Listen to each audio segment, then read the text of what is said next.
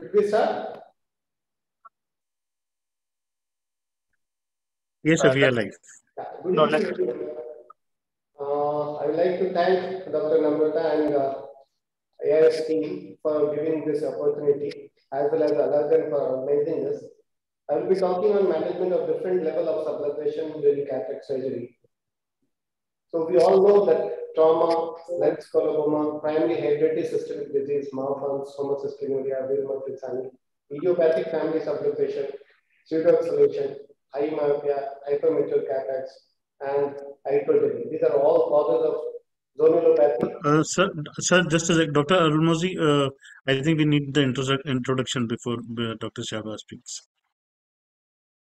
I don't have the introduction details with me. No issue. I am Dr. Mohammed Shahbaz. At present, I am working with Trinity Hospital. Trinity is a group of hospitals. We have almost 8-9 branches. Recently, we are going to come up with Coimbatore, and I will be heading the Coimbatore branch. Thank you. Cataract cornea and refractive surgery. So, please, Shahbaz, please go ahead. Sorry. Yeah. Presentation. Share your presentation, please. It's not coming, sir? No, it's not. Oh. I thought it is coming.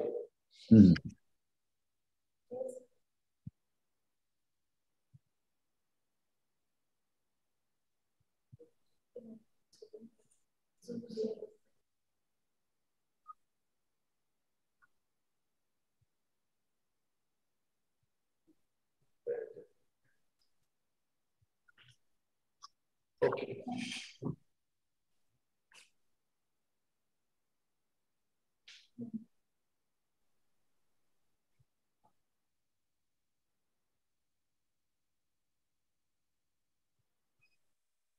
Now it is okay?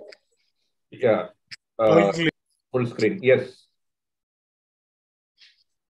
So we'll be talking on management of different levels of sublethation during cataract surgery. And as I already described these points, we'll be seeing the videos of all these surgeries. Management options we have, usually we go with phacoemulsification with capsular consent devices with in-bag IOL. The other options are like if you are not able to do that, you can do even ICC or ECC and put SFIOL or iris claw lens. And if the lens is soft, you can do a lensectomy and SFIOL or iris claw lens. So when we are doing phacoemulsification, what are the parameters? We call it slow motion phacoemulsification. So what is slow motion phacoemulsification? The bottle height should be low, aspiration flow rate should be low, and vacuum should be low. Phaco power will depend on the density of the cataract. And in addition to that, we should use high density viscoelastic like sodium hyaluronate, chondroitin sulfate. Mannitol and Bristol give added advantage by reducing the posterior pressure of vitreous. Orocurt or triamcinolone helps to identify the vitreous stand in all these cases. And we should always have standby 3-piece lens or iris claw lens in case of any uneventful liquid. We can use these lenses. So these are the various things we use for fixing the lens or bag. We all are very much with the rings. Then injector nowadays nobody use. We use directly with the forceps. There's different types of iris hooks and then capsular hooks. This AMA segment is very good. Like we can, even if you have not put a Sionis ring, you can use this to fix in one side. And if you repair in both the sides, you can fix in both the sides. The sutures like 10-0 prolines usually degrades. So 9-0 proline is better and Vortex Victor is even more better than that. So this is the newer things which a lot of people are using. One thing I just wanted to point out, when we're using only for, this iris hooks, the capsule margins are lax. And when you remove the nucleus, the posterior capsule become very lax. So this the dictum is less than 3 clock hours. You can go with simple Sionis, simple ring. If it is 3 to 6, you can use Sionis along with the AMAT segment. And if it is more than 6 hours, definitely you have to use 2-arm Sionis or AMAT ring segment along with the Sionis. So what I do in all these cases, I use a viscose separation to separate the cortex from the capsule. This will help in implanting the Sionis ring. Then we use CTR or modified CTR. Hook the CTR with the iris hook. Rather than hooking the capsule, I can hook the CTR with the iris hook and stabilize the lens back complex. And suture the Sionis at the end of surgery. Use extra ring segment if you see the bag is still not stabilized if after switching from one side. So this is what the viscose separation is. We put the visco between the capsule and the cortex.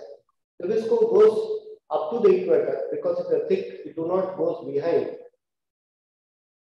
And this creates a space for implantation of the ring. Here it is more clear, see it is separating the cortex and it is going up to the equator.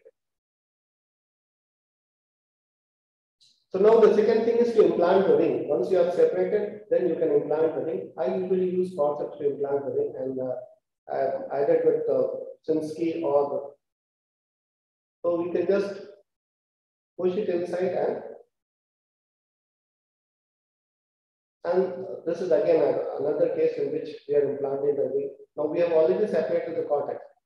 The advantage of separating the cortex is that this ring will not entrap the cortex, which is the most of the people who don't want to put ring in it in the beginning itself, they say that it entraps the cortex.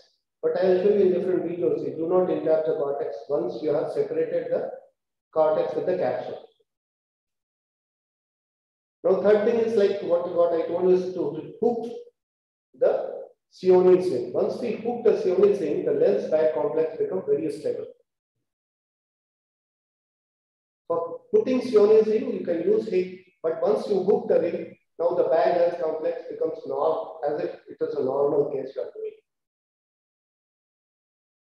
So what it does, Sionis does maintain the circular contour of the capsular bag, avoid collapse of the bag after the lens is removed from the capsule. Most of the time when we are using only the hook, we remove the nucleus and then the capsular bag comes into the phacochrome.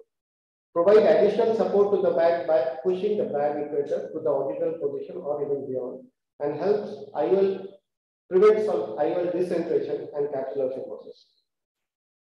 So this is the picture I have drawn. You can see if you are hooking here, this is stabilizing the whole lens back complex. The zonule is not present here. So if you are hooking here, this side already the zonule is there, and this lens the bag is taut because of the ring. So now coming to various videos I will be showing in this. Videos, too many videos are there. Anytime Dr. Arul can ask me to stop. So this is the hard cataract. You can see the large subluxation. I was planning to use a Sionis ring, but in the table, in the paper, it was not there. So I just put a CTR ring. And you can see the CTR is stretching the capsule. You can hear. You can see the CTR is coming and it is stretching the capsule. Now you can see the capsule is stretched to its normal position.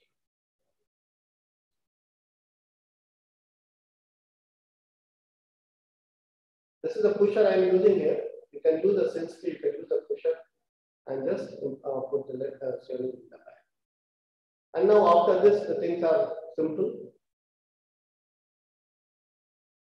Once the ring is inside, you feel very stable. The lens back complex is very stable.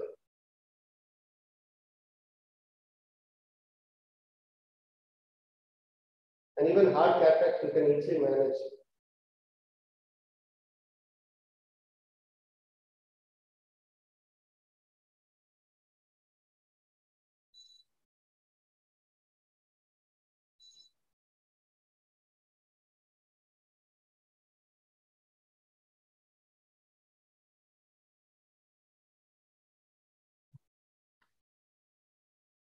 This was an old trauma case. It came long after. This is a plate haptic lens, and you can see when putting this, the ring has come this side, but it's still the lens back complex is very stable.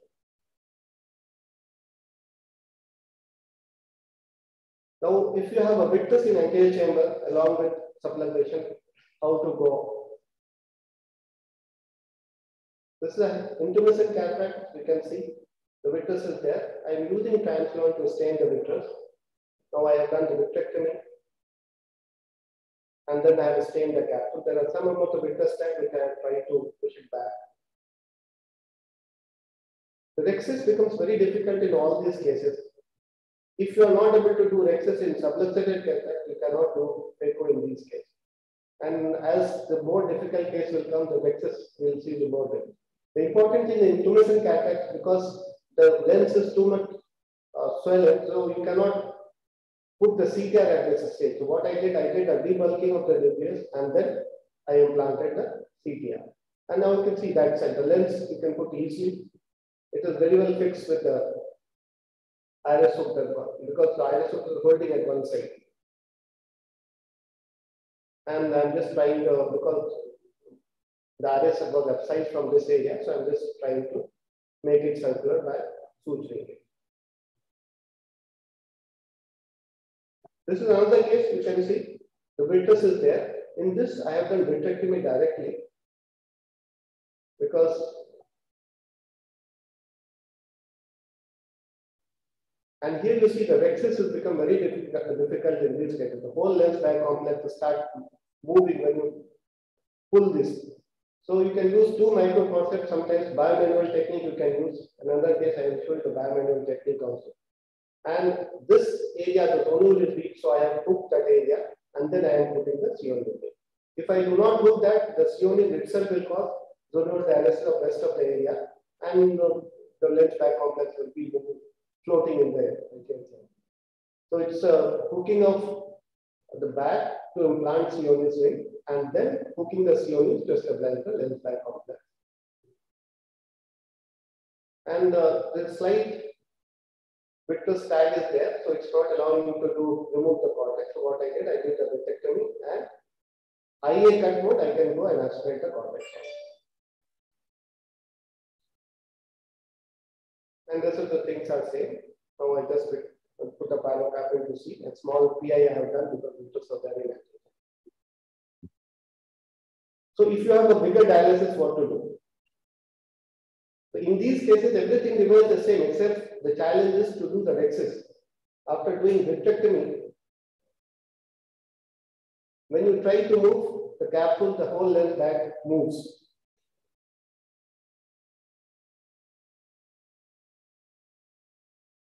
So you have to be very careful and slowly you have to keep on pulling and just trying to separate the capsule so that it will have less effect on the lens bag complex.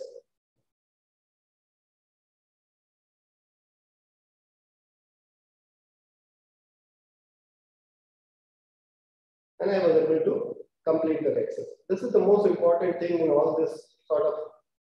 Now we have to separate the cortex from the capsule. I have used two hooks to stabilize at this stage so that the sionule should not cause a torsional movement and more damage to the zonules. So now these hooks are helping me to implant the sionule ring. Once sionule is there inside, I will just hook the sionule and now the lens bag complex is quite stable.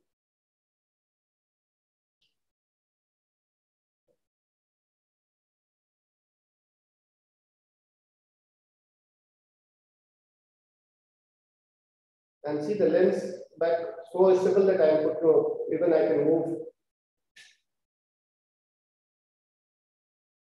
And there is things remains the same. I have sutured the sionule to this layer. And if it is even bigger dialysis, what to do? This is now floating lens, almost floating lens in the. You can see it is just moving around. I think that the only small part of zonules are left in this area. Now here you cannot open the capsule. So what we do is we can cut the capsule and then. So this is what biomanual technique I was telling you. One, you can hold the rhexis margin, with the other, you can try to extend it. Because if you try to pull, it will pull along with that.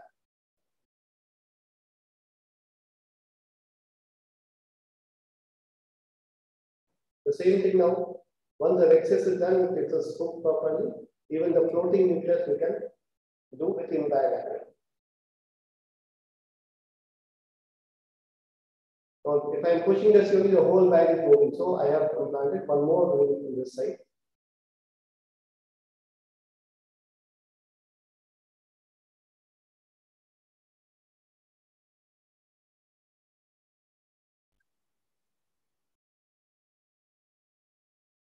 These are all fast forwarded videos because these are big videos. I was very slow and gentle when doing these cases.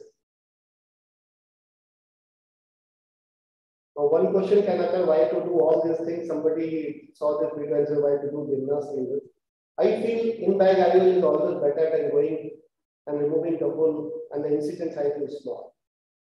In this one problem occurred, I was not having the ring segment.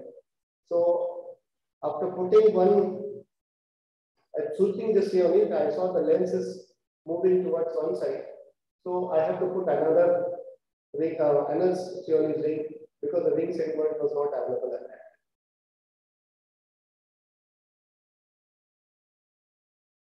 The lens is descending that side, so I put another ring segment in this side. The segment would have been better, but I was not having, so I put another stone. Now the lens is stable in the bag. Now these are some other conditions like family, and this patient is from Bangalore and is still coming to me for sight. In this, the vitreous space is intact. So you just use high density discard of you can push the disco back and you can. The thing is that the rexus becomes very difficult as you try to push the lens back full start moving. So you have to be very careful and gentle. And you should not go too much periphery in these cases. The smaller rexus is okay rather than the larger rexus. Because Sionis rings are already inside, the chances of phimosis will not be there.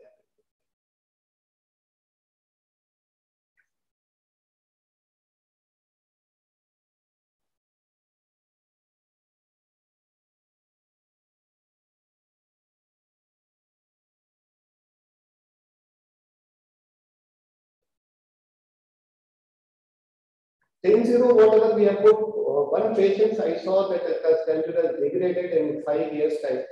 And recently I have resutured it. I passed another suture and resutured. Now, if you have this sort of picture, what to do? So here the lens is upward. So after opening the lens, we can use the added hook to drag the lens towards.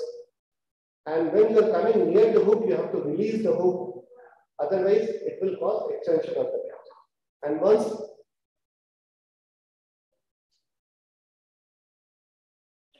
I'm using another two hooks to implant the COE. Once the COE is inside, we are through.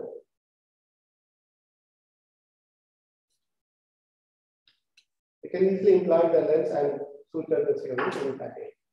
Somehow I felt the other opposite side zonules are strong enough to hold this lens because this patient has not come now till now back to it.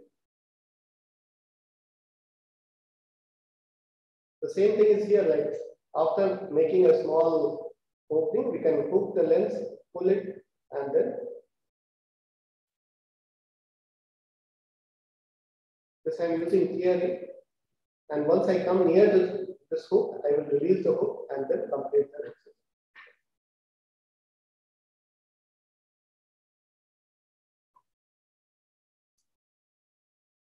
And then creating the space again to implant the ring.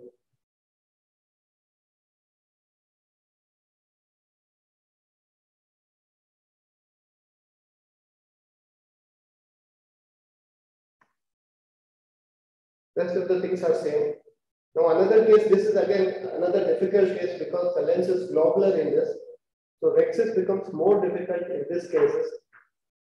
Again, you can use mannitol or Lysol to make the eye soft. You can use high density viscoelastic to push the lens back. And this is what I'm different technique. I'm just rolling the micro forceps because when I'm trying to pull it, the whole lens back complex is coming. So I just roll the micro forceps so that it will become bigger. Once the fulcrum, once the lateral area is covered, then the force required is less. Now here we cannot push visco inside, so we have to debulk the nucleus first and then we can do. So I'm just debulking this nucleus. So after debulking, I'm just creating the space so that I can implant the ring inside. Once the ring is inside, the things are same. Hold the ring. I think I'll go to next video now. This is pseudo difference. This is another condition in which now the lens will be stable here, but when we started operating, the lens was like very flab, like with every stroke, the lens bag is moving. But somehow we was able to do the rexus in this. And then after that, the things. Then I implanted a ring. I thought like, okay, this is normal pseudo solution, we can implant the. But after implanting, then also once you start aspirating, the whole lens bag was coming towards you. And the rexus, the people started going down in this case. Then I use soap to.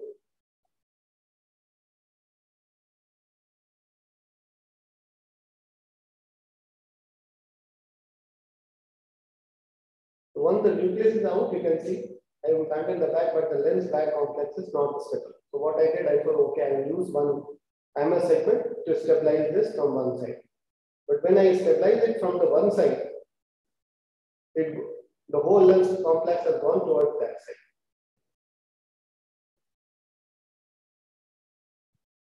So I have to use another ring segment to stabilize this, and then the lens becomes centered. There was a small hypema in this. Now this is another thing, like why to stabilize the lens bag complex. We can put the lens in the sulcus and optic capture it. The weak bag complex can provide support to the lens, and the haptic of the lens will provide support so that the lens will not go back and it will not cause further damage. So this is a high myopia vitrectomized eye.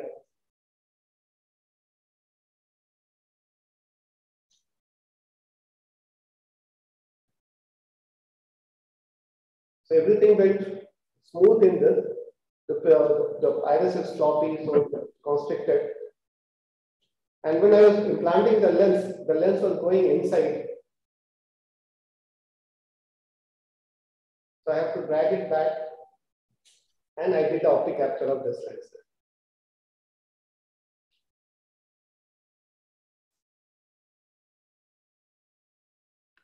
And this was the post-op.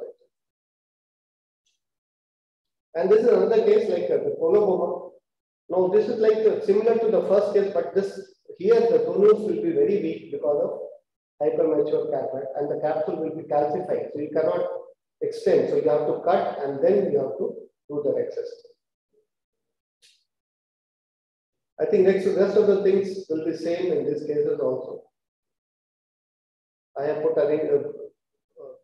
I have already implanted the COE, so I suited the COE. So management of subluxated cataract can be done safely with good IOL stability and visual outcome by maintaining a closed chamber and stable lens bag complex around the side. Thank you. Thank you, Shabas. That was very, very illustrative. I have a couple of points that you brought out are excellent.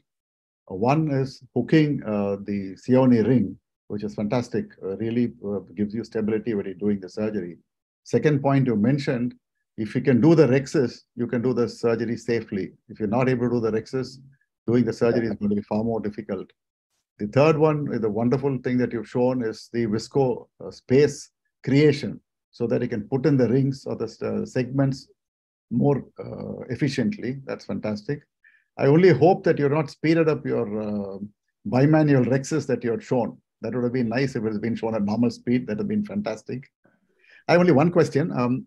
You've always been using iris hooks on the capsule. You don't like capsular hooks? I thought they give better support at the equator. So both the things have similar functions, sir. The only thing that with support, you can do cataract very well. Many times what happens when you have finished the cataract, because the posterior capsule is weak and it doesn't have support, it comes in the phagoprobe. And the aspiration of the cortex becomes very difficult in the, even with the hooks, capsular hooks also.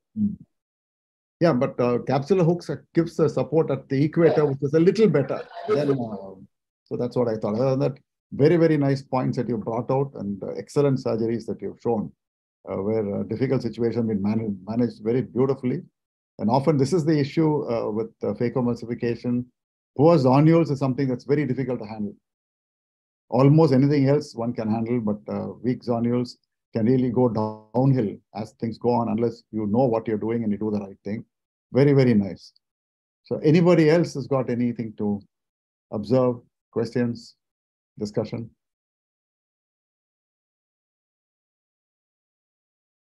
No one else? Okay, thank you so much. Then let's go on to the next speaker. Who's going to come on next? Can I ask Matthew Kurian to come on next? Are you ready? I'm ready, sir. Thank you. Thank you, Doctor. It would be a pleasure to introduce you, the medical superintendent at the Chaitanya Eye Institute in Ernakulam and Parivatala.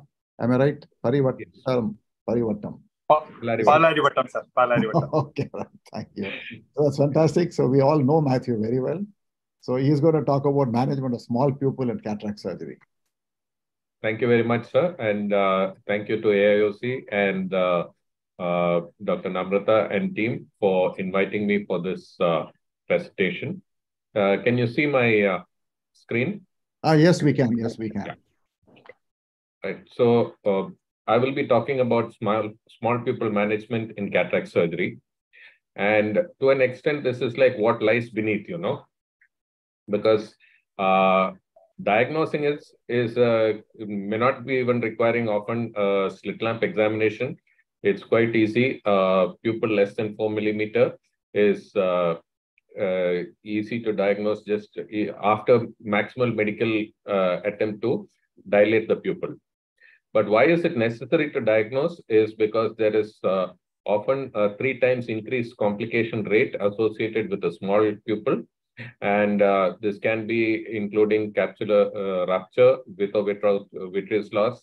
There can be retained lens matter even without a PCR, because sometimes a small pupil will hide a fragment of nucleus behind it, and that will result in postoperative inflammation. Even without any retained lens matter, postoperative inflammation is quite often seen. And inflammation by itself, or even otherwise, you can have a raised IOP. There can be incidental iris trauma during surgery, resulting in transillumination defects and dysphotopsias, all of which lead to a suboptimal outcome for the patient. The risk factors are quite extensive. Common is diabetic patients, especially those with uncontrolled diabetes. Intraoperative floppy iris syndrome has been well documented to cause surprise intraoperative meiosis. Pseudoexfoliation glaucoma and pseudoexfoliation syndrome is the biggest challenge for me personally. Long-term glaucoma medications, though pilocarpine use has significantly come down in the recent past. Previous ocular surgery, intraocular inflammation, uveitis can cause posterior synechiae, preventing a pupil dilatation. The iris sphincter sclerosis due to aging are all causes. And surprisingly, femtosecond cataract surgery as well is associated with a small 20% reduction in the pupil size during surgery. So all of these factors are fairly well documented and common. And in addition, there are a huge list of other drugs which are associated with small pupil. So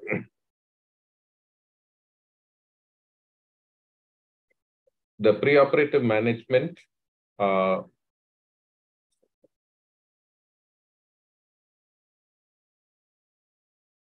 counseling is very important, because we need to educate the patient about the possibility of this delayed visual recovery. and the potential need for frequent and or prolonged eye drop regimes, even though which include subconjunctival or subtenon injections in the postoperative period. And also, it is important to talk to the patient about the need for control of pre-existing conditions. The preoperative management for me is you try in the OPD itself, try the routine dilatation, which for me is anticholinergic agent like tropicamide and or cyclopentolate with phenylephrine 2.5%. 10% has been tried with no better mydriasis, but with the increased risk of cardiovascular side effects. And we need to repeatedly apply this 4 or 5 times and use a platelet in the inferior fornix in order to make it easier for the staff to dilate and more convenient for the patient also. NSAIDs have a role, but mainly in inhibiting the surgically induced meiosis due to the prostaglandin release with iris manipulation. There is no evidence that they augment the pupil dilatation. In terms of workup, we do the regular A scan, optical biometry if possible. Otherwise, we do immersion biometry, B scan or OCT to visualize the posterior segment to get an idea of whether there's any posterior segment pathology. I would do a specular microscopy in these patients as well. And then the regular systemic evaluation, which includes maybe specific evaluation for any of the known risk factors if it is present in the patient. So intraoperatively, we would use compounded agents for pupillary mydriasis and anesthesia. And this has been there for almost 20 years now. This is a combination of preservative-free cyclopentolate, phenylephrine, and lidocaine. And this was described by Sugar, who used buffered lidocaine for pain relief as well as pupillary dilatation. And with the addition of epinephrine in pH-neutral solution for dilatation, it the combination became popularly known as epi-sugarcane. The risk, of course, of this kind of compounding is that there is a possibility of endophthalmitis or toxic anterior segment syndrome. Though, however, today with many of the companies launching these kind of pre-prepared compounds, that risk is reduced significantly. So interoperatively, here's a case with posterior synechiae. This is post-PI. And so synechial release lysis is being done while injecting the trypan blue for this mature cataract. And here, a careful capsulorhexis is performed. I prefer to use capsulorhexis forceps in these kind of situations, microrhexis forceps, under higher quality viscoelastic, no financial interest there. Typically, viscoat is what I would use, and a gentle hydrodissection to make sure that the nucleus is mobile.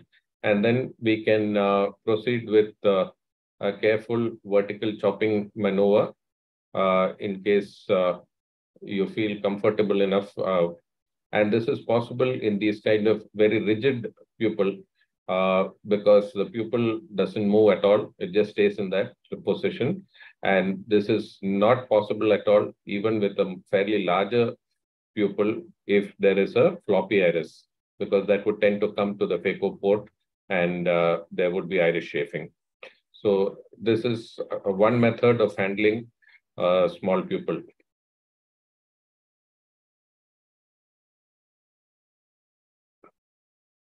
The bimanual IA is something that I prefer in these kind of situations because I can use the irrigation to retract dynamically the iris and then proceed with 360-degree good cortex removal. So during bimanual IA, I am able to constantly visualize the entire process, even though the pupil is really very small, maybe just 3 millimeter in this kind of a situation.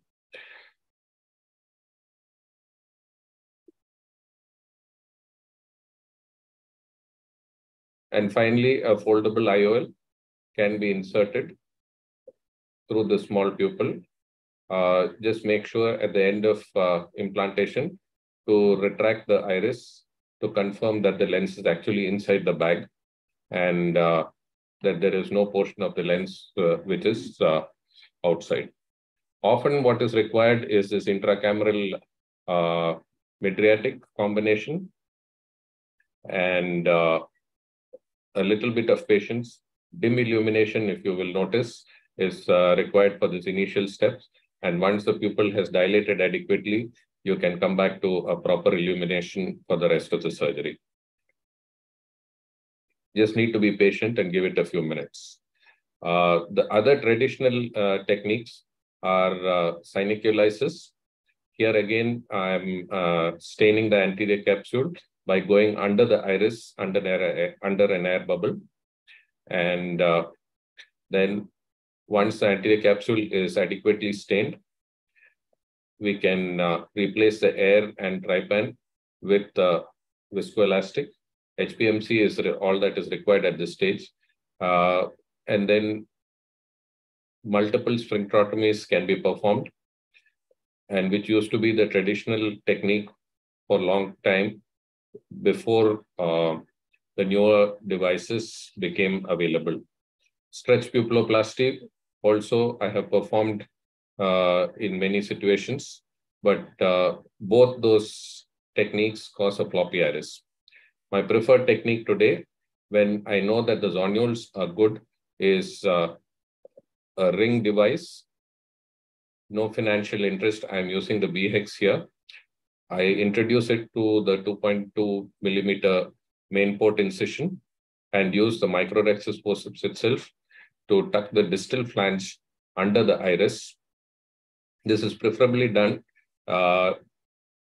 after dilatation if the pupil is very small, and if the pupil is about 4 millimeters, then we do not need to do a stretch pupilloplasty before tucking the flanges inside. Alternate flanges are tucked under the iris. The last flange to be tucked in my technique is the subincisional flange.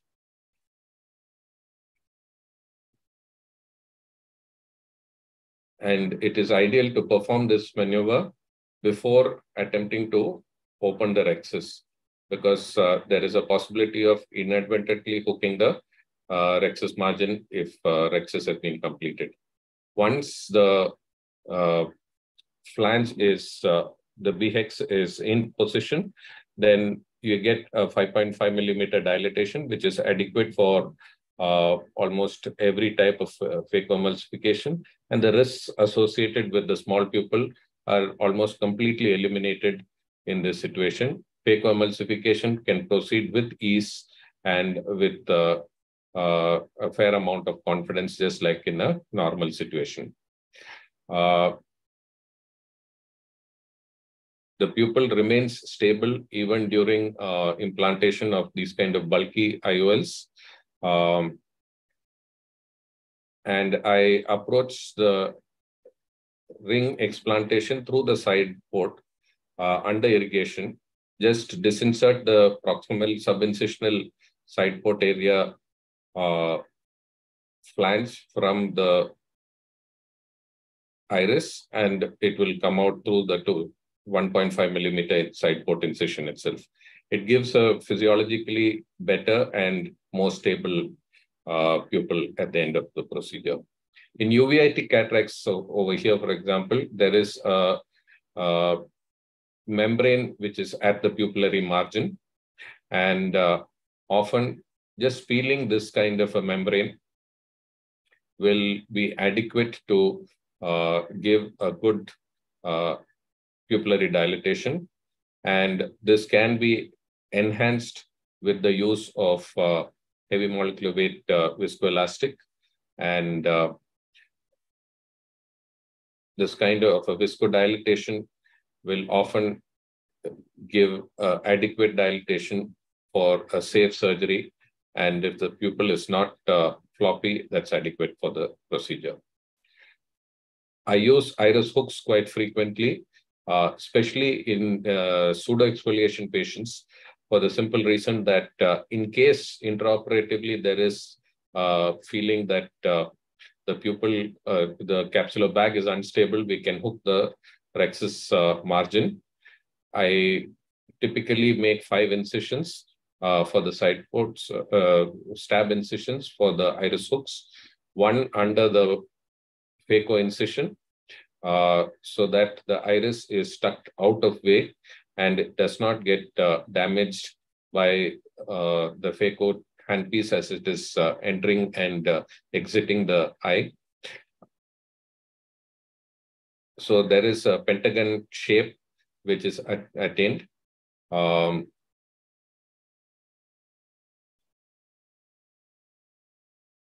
Some amount of sphincter tears happen during this process, especially you don't need to dilate the pupil so much. Little less dilatation would result in a more physiological looking pupil at the end of the procedure. But once you've got the pupil well dilated, the rest of the phacoemulsification can proceed very simply. And I like to remove the iris hooks under irrigation itself so that there is no more visco trapped behind anywhere, and IOP spikes at the end of the surgery are less frequent because I remove it under saline rather than viscoelastics. So during this process, you just need to follow the curve of the iris hook and make sure you disinsert the iris from the iris hook to prevent damage to the pupil and the sphincter margin. So in the postoperative period, we have a higher risk for delayed healing, corneal edema, inflammation, cystoid macular edema, and elevated IOP. And this a good control of the pre-existing conditions such as diabetes and uveitis is necessary in this period as well. This higher risk for inflammation can be due to the pupillary expansion devices that we use, as well as a longer surgical time. And often there are complications like vitreous loss and retained lens matters. So based on the severity of the risk, I have an intensive regime, which is my usual dose of moxifloxacin, which is 4 times a day for 2 weeks. But then I step up the prednisolone and I make it hourly for the first week, then weekly taper, 2 hourly, 4, 3, 2, 1, weekly taper typically, so that will stop over 6 weeks. Or in very rare situations, especially in uveitic patients, I will do a bi-weekly taper and often under the cover of oral steroids as well. My NSAIDs, which will be preservative-free NSAID, which is used twice daily for 6 weeks. And in uveitic cases, 4 to 6 months in a couple of cases. Additionally, I would choose to use hometropin for dilatation, anti-glaucoma topically or orally, depending on the situation, and sometimes a steroid antibiotic eye ointment at night for the first 1 week. And in all these situations, effective preoperative counseling changes the patient's perspective of a poor clinical outcome from an unexpected complication to an anticipated effect of a pre-existing condition. And so they are quite a lot more forgiving to the outcomes. So when to refer these cases, when one is not having the requisite skill or not confident of managing that particular situation. But more importantly, I think when the equipment backup is not there to manage the small pupil, pupil expansion rings, hooks, stain, microrhexis, forceps, etc. need to be there. And to manage complications which can happen reasonably frequently, anterior vitrectomy, a CTR, a multi-piece IOL, SF-IOL, or iris clip IOL as required. And a good phaco machine and microscope is mandatory in these situations. And personally, I also feel a good anesthetist who will keep the patient well sedated and comfortable with the vitreoretinal backup as needed. All these things, if not present, it is probably in the best interest of the patient to refer the patient to a higher center. Thank you very much for this opportunity once again. I'll Thank stop you. here. Thank you, Matthew Kurian. That was fantastic. You really went step by step. The first surgery you showed where it's a very small pupil, but with excellent surgical skill, you were able to handle it without doing any kind of a stretch or putting in hooks. And from there, you went on with pupil expanding device. Rather, before that, you went into the intracameral mydriatics, which really work in certain conditions. High viscosity viscoelastics do help you. And you went step by step into the either pupil stretch or the sphincterotomies, as well as the pupil expansion devices. All of them are there in our armamentarium, and they're really good. They're wonderful. But do you accept that with better techniques, better skills, better instruments, better phacoemulsification machines, we are using less and less of the pupil expansion devices than we were doing a little earlier? Yes, certainly. My personal experience is like, there would be cases which preoperatively we would say plus minus iris hooks or pupil expansion devices. And intraoperatively, if it is not floppy, I'm quite comfortable going ahead and managing it like I showed in the first situation. Yeah. Extreme 2 millimeter, 3 millimeter kind of pupils, I would probably avoid now just in the interest of my own blood pressure. But I think it is technically feasible. Exactly. I think the most important reason to use a pupil expansion device, even in a 4.5, 5 millimeter pupil, would be floppy iris syndrome. Because that is where, the whole intraoperative milieu is changed. Compared to a rigid pupil, which is allowing you to operate in a fairly stable situation.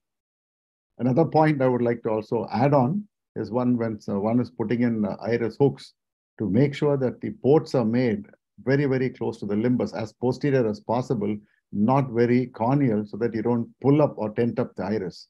That's probably the only point I can add to whatever you have said. I've been very, very nice, very, very, very beautiful. So what is your personal choice? If you were having a small pupil, let's say it's a 3 millimeter pupil, would you choose to put in iris hooks, or would you like to put in a ring? One of the rings available, whichever. A ring is faster to use, and ring does not involve the multiple punctures on the cornea that is required. So my choice is a ring. My contraindication to use a ring is if the anterior chamber is shallow. Okay. So if my preoperative biometry shows 2.5, 2.7 kind of anterior chamber, I would hesitate to use a ring, because manipulating the ring in those situations becomes very difficult. I would use hooks in those situations. But otherwise, deep chamber ring would be the first choice. And you have seen me just take it out from the side port. Yeah. It's like gone in a second. Yeah, just so like the BH. The entire procedure is so fast, so much faster. Particularly the BH link is wonderful. Yeah. One last question. Which would you do first? Would you put the ring in first, or would you do the rexis first? I have regretted making the rexis first in many instances, because you complete the rexis, you think at that point everything is fine. And then as the pupil becomes smaller, you want to put hooks. And then with the open capsule, you are trying to put hooks or a ring, and you inadvertently damage the rexis margin. And then it becomes a small challenge becomes a big complication. Yeah. So if if you have actually decided to put a ring or hook, why should you go for a rexis first? Sometimes we think we can manage, that's in two minds, you could manage. So when you're in that kind of a situation, it will be best, not to think twice and put in that. That is in a situation where you have actually decided not to put a hook, and this comes. Matthew, two questions. Two questions, Matthew. See, you go for a phacoemulsification in a small pupil without any hook or ring, and it works most of the time. But occasionally, if it is not a rigid pupil, you might have one patch on the iris somewhere, and then everything is bad. Like it keeps coming. So, but it should not happen. You should not catch. But just in case you catch, and it becomes floppy in that area, and it has a tendency to come to the phaco tip, what do you do? I would put a hook in that area. If inadvertently I have an iris chafing while operating a small pupil, at the point where it is chafed or chewed up, I would put a hook and use the hook to restrict. A single hook may be adequate.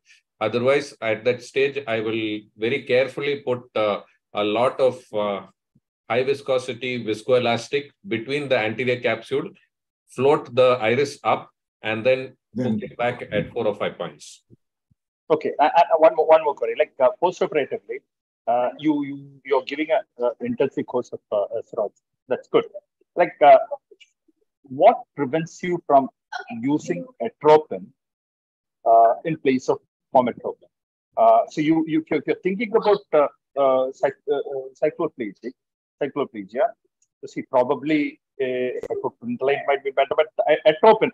See, the problem with atropine, obviously, like you get that dilated pupil lasting for a long time and have glare and all. So this is a case where the pupil is not dilated. So would it be a preference? Is there anything against using atropine, or you feel that fometropine is good enough to give that cycloplegia? Because see, in addition to the steroid, definitely the cycloplegia gives keeps the eye quiet.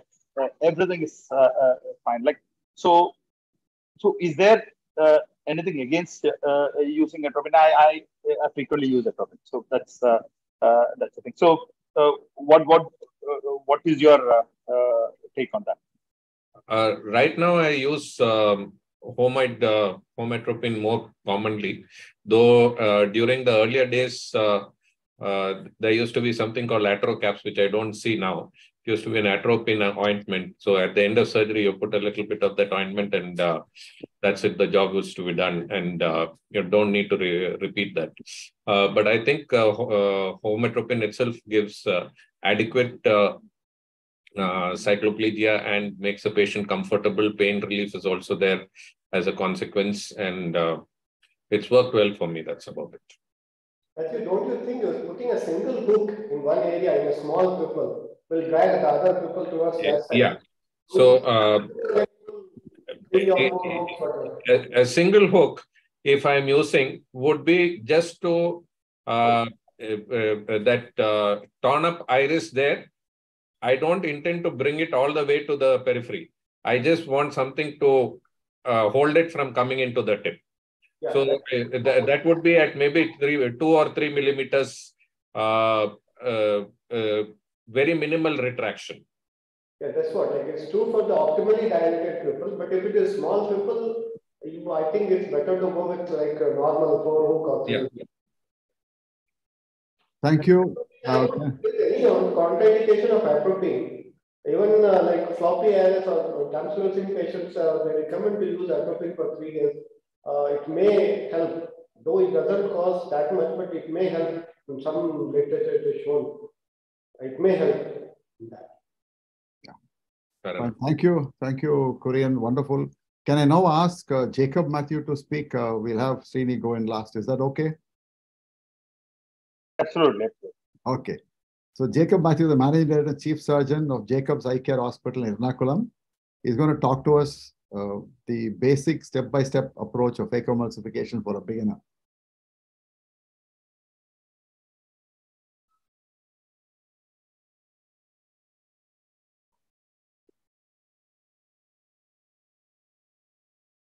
We're able to see your screen, but I think you're still muted.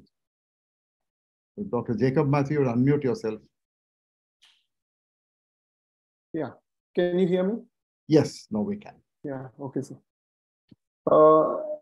Good evening to all of you, and thanks for this opportunity. Actually, you know, sorry to interrupt. The presentation is not visible. Only the desktop wallpaper is visible. Oh, yes, yes. I thought that's so.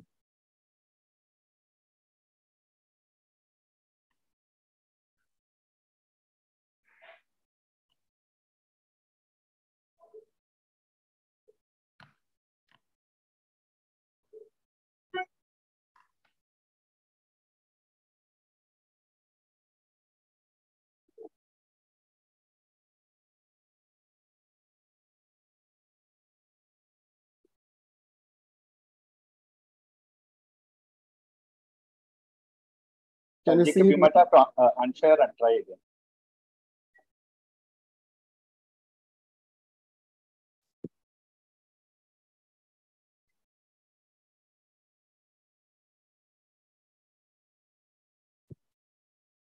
Once again, we're only seeing the... Still your desktop. Jacob, I think you need to stop sharing.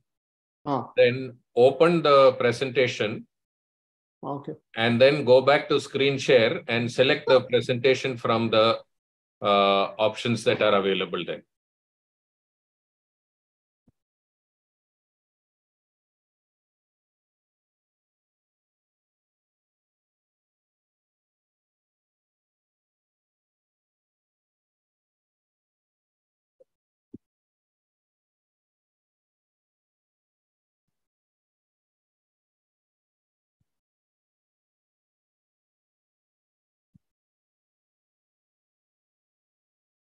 Once again, still the same only. We're not getting the... Okay, I'll try from another. Jacob, I mean, yeah. Yeah, that's come. Yes. Perfect. Okay, actually, I'm doing it from another computer of mine. Am I audible? You're audible, but I think you'll have to turn the other computer closer to you.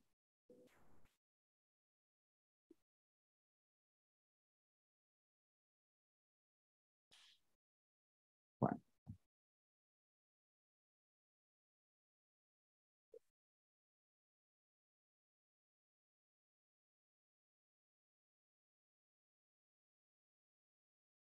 You have to unmute yourself.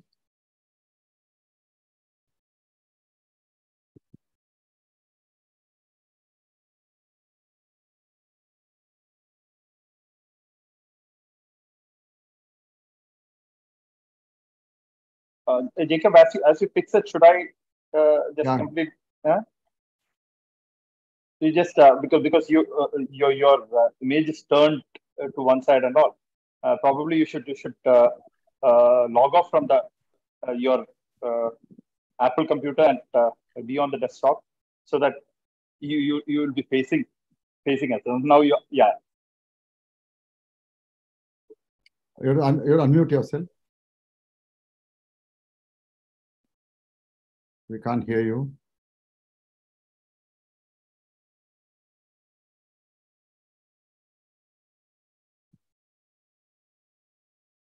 Jacob, we can't hear you. Can you speak? Because Dr. Jacob, you are not audible. Your mic is okay, but your audio is not coming. Am I audible? No. Yes. Now, yes. Now, yeah. You can go into. You can make it full screen and full screen. Yeah.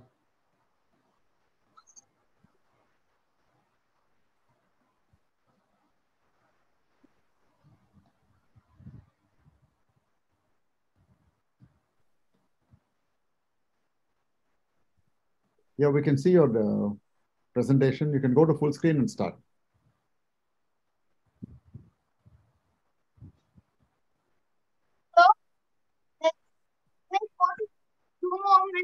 Yeah. Okay. In fact, I'm sorry for the slight deviation in the topic. Actually, it's not a clinical topic. I thought I'd take a session on training in phacoemulsification, which probably the next generation has to come up as surgeons. So the already experienced surgeons, how they should be training the youngsters as they come up. This is what I would like to share here. So it's probably the only surgery that requires coordination of function between the eyes, both the eyes, ears, hands, and both the feet, something like driving an automobile. And a proper knowledge of the phacoemulsification machine is also required. It's of prime importance.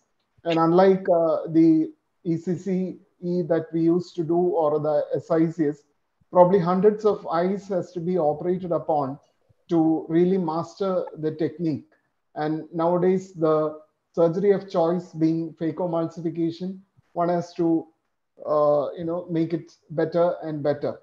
And this is the era of simultaneous bilateral cataract surgery, where the level of sterility in the OT, the disposables, consumables, everything has made the surgery very safe, and the risk of infection has come down to a large extent, as well as the possibilities that the patients have in improving their existing vision or even any pre-existing refractive errors is possible with the present day implants that are available. So high level of precision as far as the incisions are concerned, as well as the biometry is assured with the present day gadgets that are available. So it was probably introduced in India during the 1990s, early 1990s, when ECCIOL was still the trend in surgery in most institutions, especially medical colleges. And the present day phaco machines are far, far ahead in terms of technology and their arrangement and the ways you can prepare the machine to make it safe while doing surgeries. In mid-90s, the manual SICS started gaining popularity, and so by the turn of the century, most of the surgeons who shifted over to phacoemulsification were people who are well trained in SICS and who are doing probably hundreds or thousands of surgeries in the past.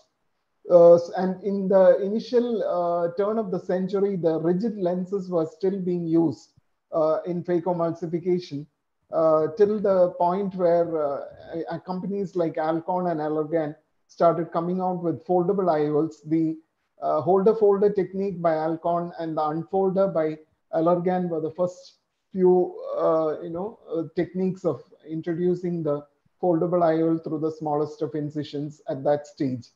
And very few institutions are now actually providing training in phacoemulsification in the last few months of the postgraduate training. So, phacoemulsification has started, being picked up by quite young surgeons. But still, I feel that a person who has already experienced in SICS can make a good transition from into phacoemulsification, especially when it comes to the different kind of complicated cataracts. And I feel a closed chamber technique has to be experienced before one starts actually going into the machine-assisted phacoemulsification, because a whole lot of advantages, as all of you know, is there. This is a quote by Shushruta, where, whom will you train? There are a particular aptitude that a person looks forward to when you train another person. It should be highly motivated, willing to, go through the struggle of learning a new technique. And the younger the person, they pick up the,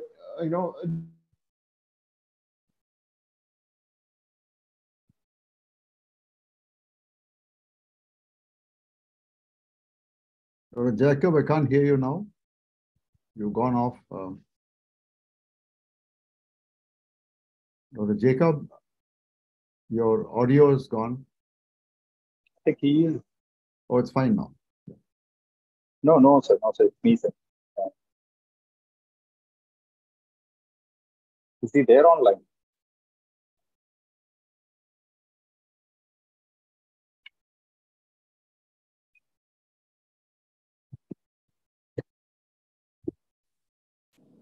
I can't hear him. No, I can't hear him.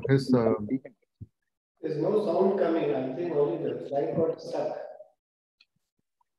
Okay.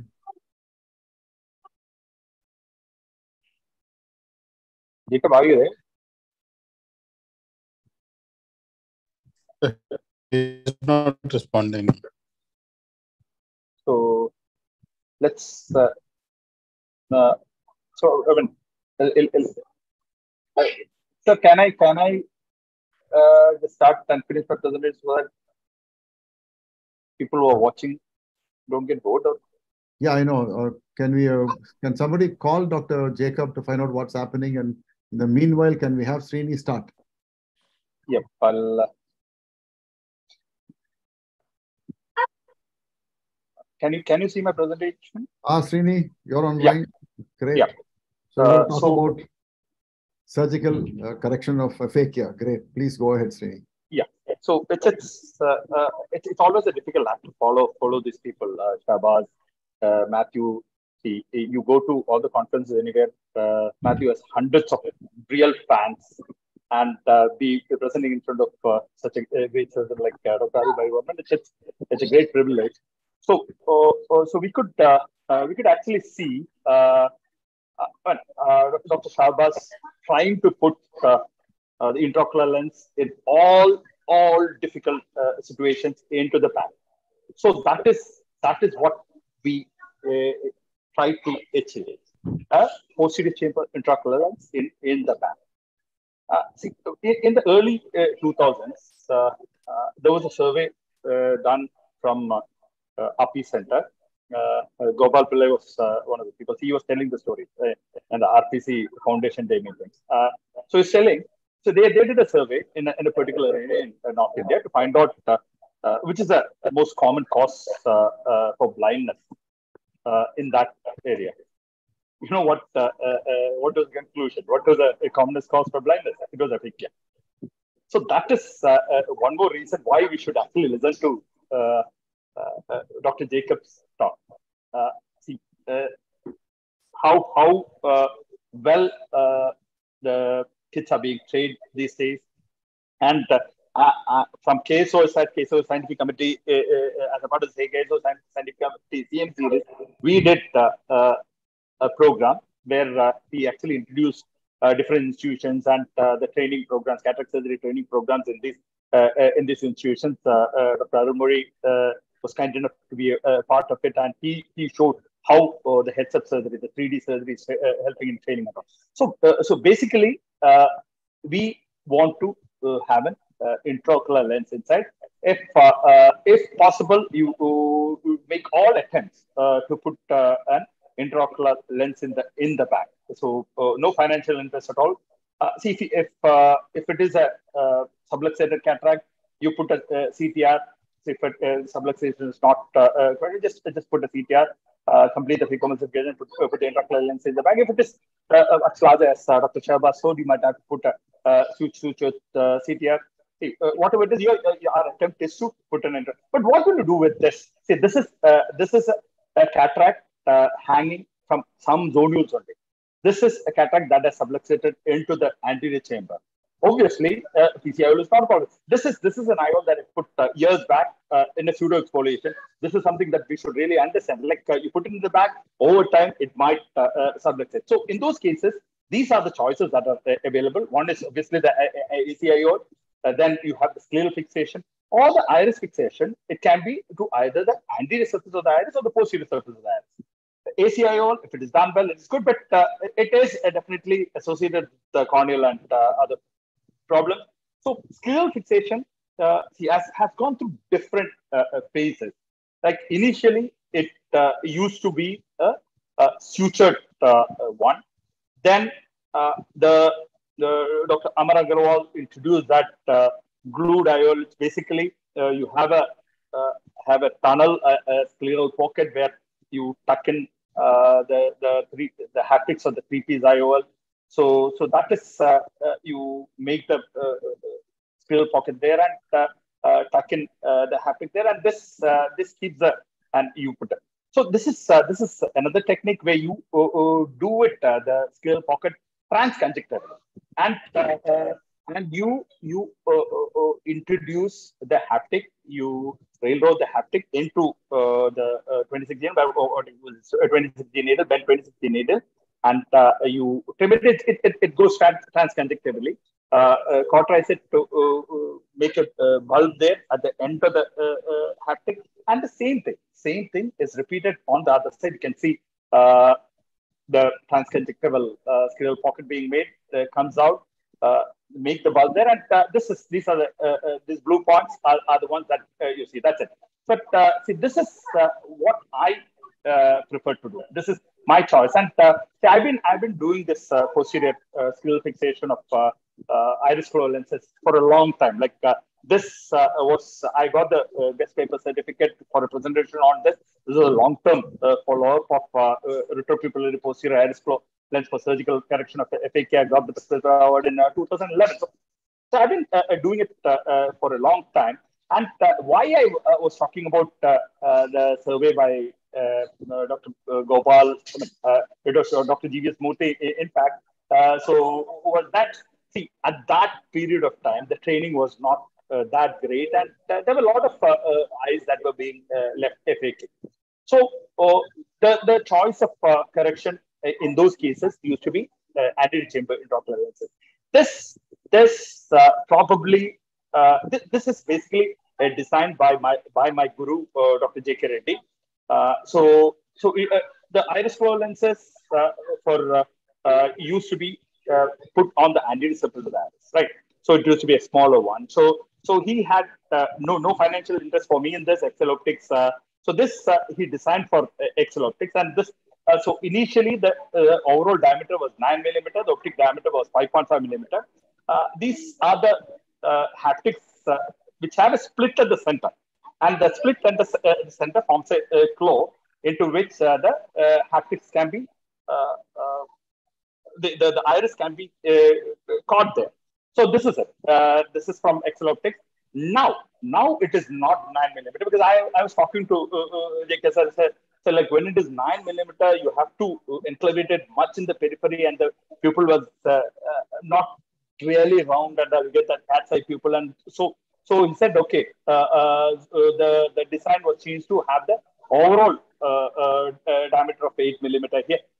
So that is what is there in the market from Excel Optics. So surgery is done through a scleral tunnel, and two side ports are made 90 degrees away from the scleral tunnel, and these side ports are diametrically opposite to each other.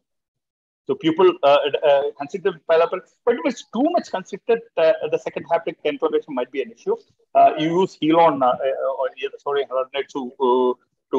fold, not any other viscoelastic, because you want the AC to be deep and stable. So you introduce the intraocular lens into the anterior chamber. Initially, it is kept on the anterior surface of the iris. Then it is rotated so that the haptics are oriented towards the side ports. So you catch the IOL at the optic and tilt the IOL in such a way that it goes under the iris through the pupil, and you tilt it up to cause stenting of the iris. Then, using a straight rod introduced through the side port, you push the iris onto the haptic claw there. I showed the claw there. So iris is pushed down onto the haptic claw. It goes directly down, vertically down, and a bit of iris tissue is entrapped there. So the IOL is fixated onto the posterior surface of the iris at one point. Now the same thing is repeated on the other side. You interchange stance. The straight rod goes to the other hand, and again the same thing. The second haptic goes under the iris through the pupil, and it is tilted up to cause stenting of the iris. Then you push the iris onto the haptic claw. Now, see, if you're not sure that enough iris tissue has been trapped there, you can push it down again. So now you see at the end, you have a very stable intraocular lens. You wash out the viscoelastic, reasonably round pupil. So this is extremely. This is a very quick surgery and absolutely wonderful result.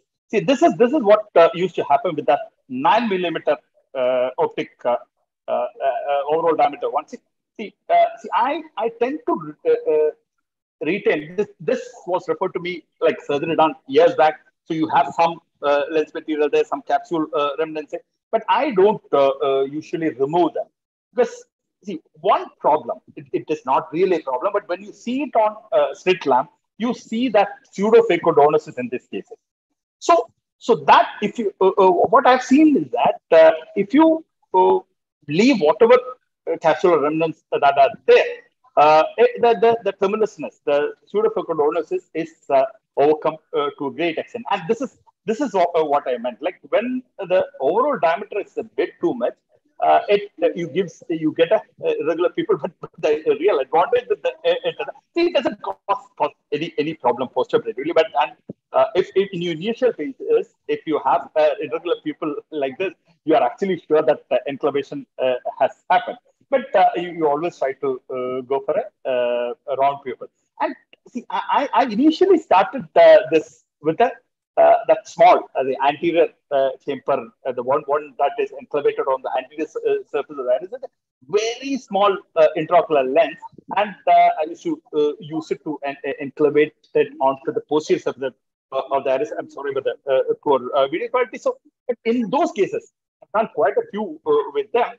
Always the pupil used to be wrong.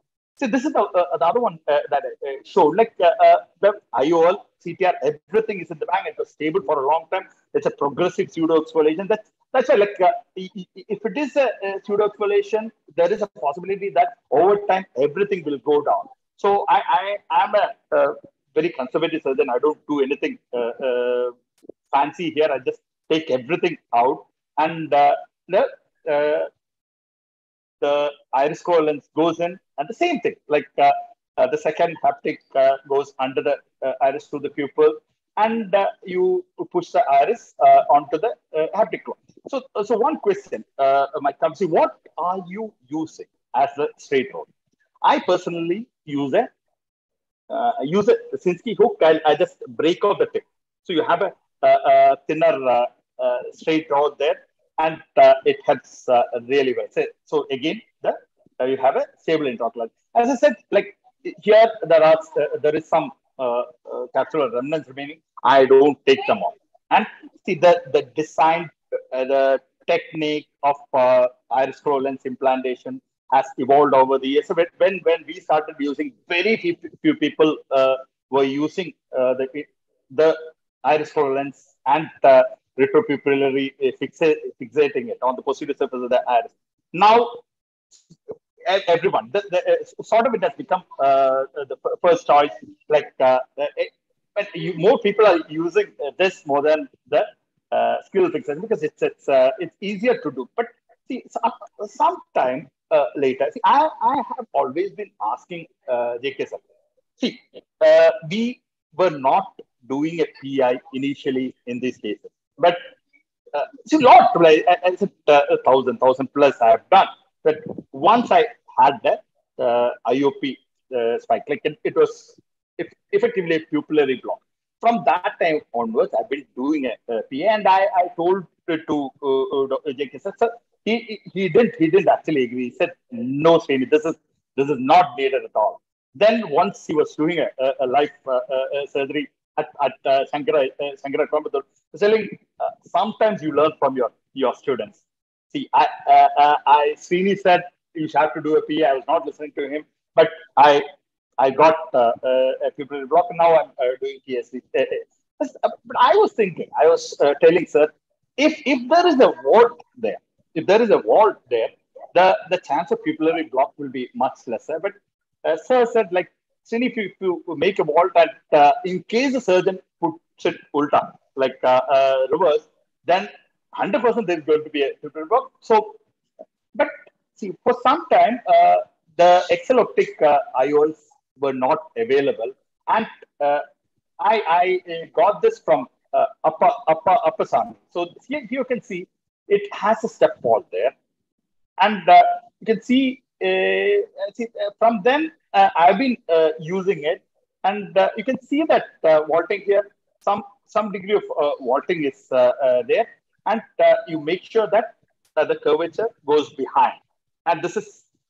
So it is very easy to see under microscope.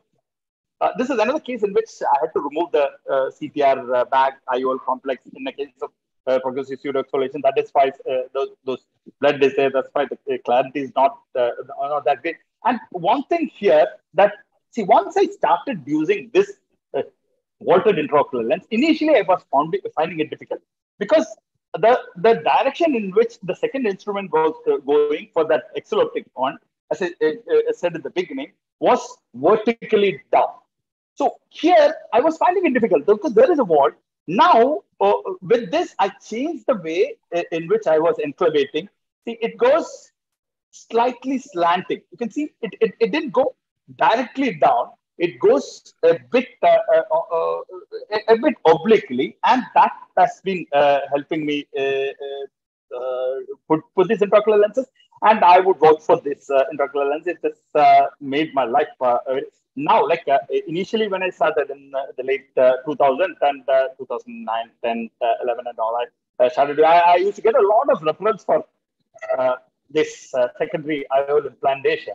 But nowadays, see, as Dr. Jacob had started talking about it, and as you can see, like the training has improved, and almost everyone has now become a good, wonderful surgeon. So if you do a survey now, aphakia won't be even a minor cause for blindness in any area. But still, there are conditions like what I showed, like if the zonies are not good enough, then you'll have to use a non-PCIOL case.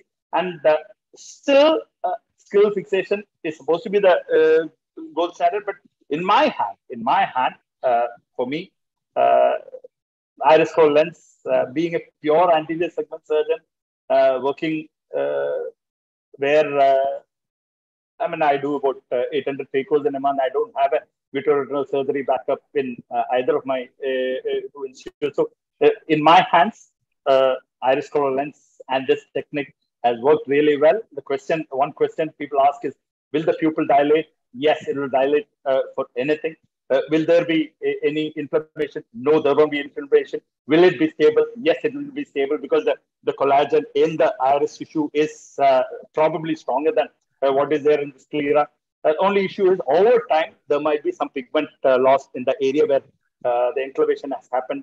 That is it. And some degree of pseudophacodonosis is there. It is not going to affect vision at all. Because I've seen big surgeons showing that, oh, no, you can see there is a pseudophacodonosis. It doesn't affect vision at all. Absolutely, it doesn't affect vision at all. And again, I request permission from Armoy sir and Namrata ma'am to again announce the 81st annual conference of all the ophthalmological society. But a lot of people are watching. So if you people are not registered, please register. This is going to be the best AOC ever. This Lulu Bolgadi International Convention Center is the best because people are spending 2-3 crores in 2-3 days. See, imagine people spending 3 crores in 2 days for their theme wedding. So how sought after is this? And we Malayalis are basically good hosts, and so we are doing our best for a great show there. If you're not registered, pre-register. One more thing I have to tell is that what we are arranging this time is we are giving opportunities for different institutions to do their alumni. So 1 hour, we are giving it in the Bolgadi Palace. It's just 2-3 minutes walk from this plot. We had booked halls there for the scientific session. Now we'll be doing everything in the convention center only. So there we are giving 1 hour each for because what you have seen is that big institutions have their big best alumni meetings. Everyone else wants to do it, but don't know. Like everyone meets, oh, we could have had a meeting here. So we are giving opportunities for different institutions to do their meeting, so that your alumni knows. Okay, this time you can meet and all. Sorry for deviating from the talk, but I couldn't help it because this has become a passion now. AOC 2023 Kochi.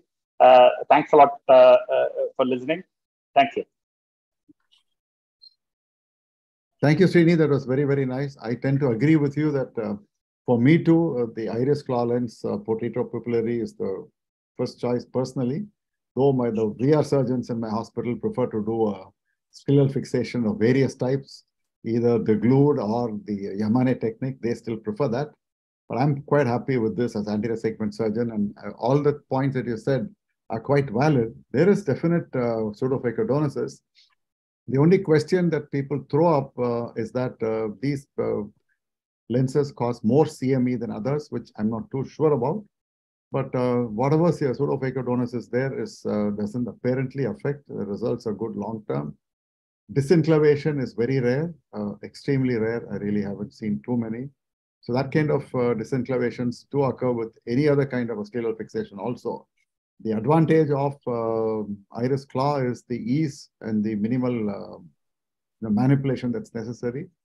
Though, yes, there is some argument in favor of fixating it in the pars plana in one way or the other, whichever way you choose, either with a suture or with a glue or by the Yamane technique, sounds to be theoretically more physiological than this.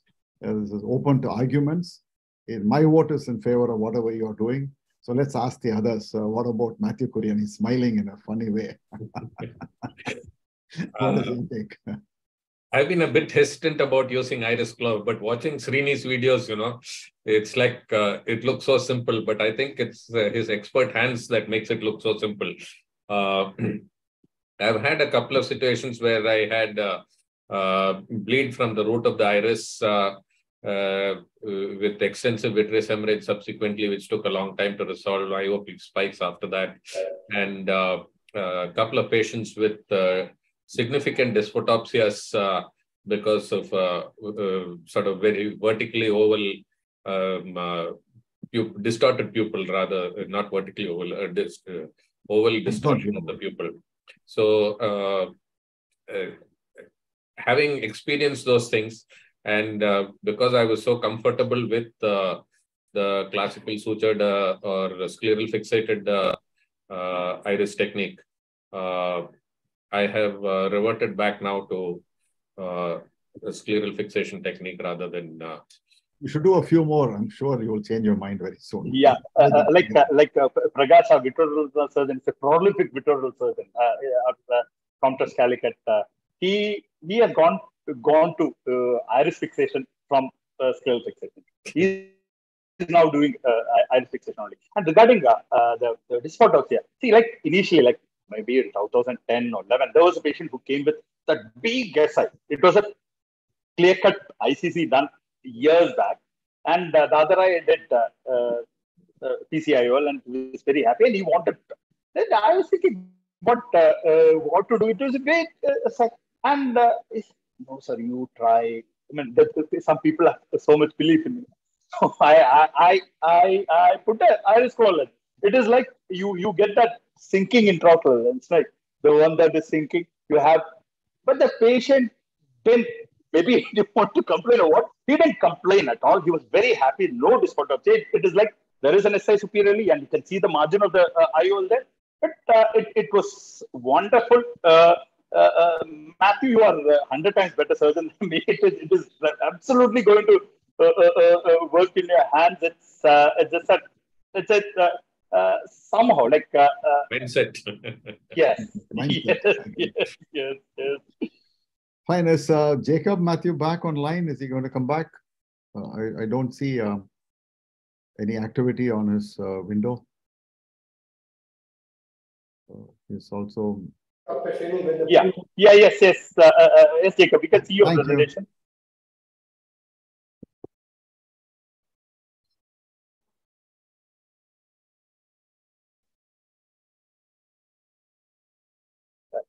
Jacob, you are not audible.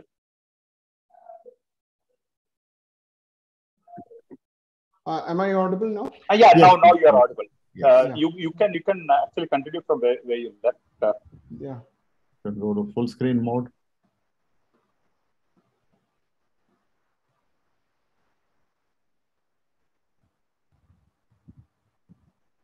Okay. Super. Yes. Can you hear? Yeah. Yes, I can hear you. Actually, deviating from the clinical aspects, I thought, I would talk about, how one can train the beginners in phacoemulsification. How you go about with the different steps and how, a person can be trained gradually to do phacoemulsification. Probably it's the only surgery where it requires coordination of both the eyes, ears, hands, and feet, like just like driving a automobile, a car. So one has to learn how to use all your senses, use your hands and feet, and a proper knowledge of how the phacoemulsification machine works is also very important. Can you hear me? Hello? Hello? Hello? Hello? Yes, Jacob, you can hear it. Yeah, okay. Okay. It's unlike ECC and SICS. One has to do hundreds of eyes before one finally masters the technique, because there are different kinds of cataract, different kinds of machine, the parameters, all those things have to be learned before one actually settles down and masters the technique. So this is the era of simultaneous bilateral cataract surgery or topical clear corneal phacoemulsification, where the patient is also aware of different options that are available, which can correct all their pre-existing refractive errors as well. And with the multifocal IOLs and torics coming in and giving excellent outcome. So patients have a lot more of options available, and they're willing to spend money to get the best services. And also the precise wound construction with the entry of femtosecond laser or all the other precision gadgets like that are being used in biometry. One gets the perfect implant power that is supposed to be put into the eye, and also the sterility of the OTs with the disposable consumables has reached an extreme level where one can do surgery with the least of risk of infection. So the phacoemulsification was first introduced in India in the early 1990s, and our old masters actually started doing it in 1992 or 94. During that time, many machines were even installed in south of India. And one of them was Dr. Sundaramurthy. I had worked at Lotus Eye Care Hospital in Coimbatore, where he started probably in 1994. And in mid-1990s, actually manual SICS started getting very popular. Before that, ECCIOL was what was being followed in most of the training institutions, especially medical colleges. And SICS slowly started gaining a popularity. So at the turn of the century, there were a lot of good trained SICS surgeons who could be introduced into phacoemulsification much more easily, because many of the maneuvers and steps were almost similar in phacoemulsification. In fact, a lot more brief and shorter, so one could easily adapt to the new technique. And rigid IOLs were used mostly till 2000, and past 2000, Alcon and Allergan came out with foldable IOLs. Alcon with the holder-folder technique, and Allergan came out with the unfolders. So the present day teaching institutions actually have the PGs introduced to phaco during the last 6 months of their training, or probably it may be even earlier. And but still, I personally feel that having trained quite a few people in phacoemulsification, a smoother transition is possible when a person is a good SICS surgeon, especially finally when it comes to more difficult cases in cataract, when you have to do phacoemulsification on those. And then one has to actually experience what a closed chamber technique is with all its advantages before one steps into phacoemulsification. So this is a quote by Susruta, where the right kind of person should be with the right aptitude for surgery should get into it. And I would always look out for a highly motivated person who is willing to put in all his work while hard work in learning the new technique.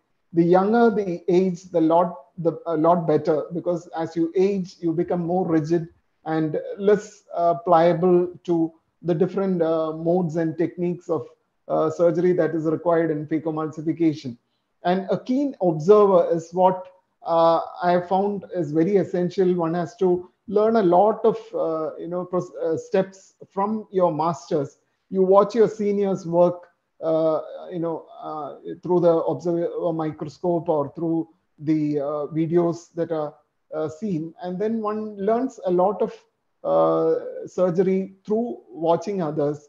And also a person who is tough in his mind, willing to take the rough and tough, whether complications come, he's willing to come with another day where he's able to overcome all those.